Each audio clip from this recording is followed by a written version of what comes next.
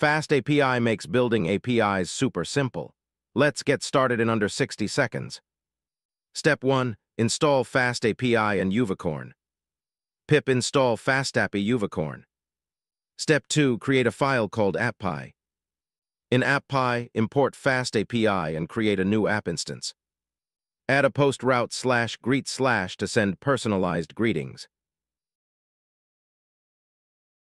And a get route /status for system checks. Run your app with Uvicorn app reload.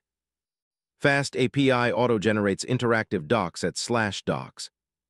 Test your API right from your browser. Let's test the /greet/ route. Send a post request with a JSON body. Name Alice. You should see a response. Greeting, hello Alice. Now try the /status route. Send a get request to /status. You should see a response. Status, all systems go. That's it, you've built a FastAPI app with 2 routes. Like, subscribe, and try it out.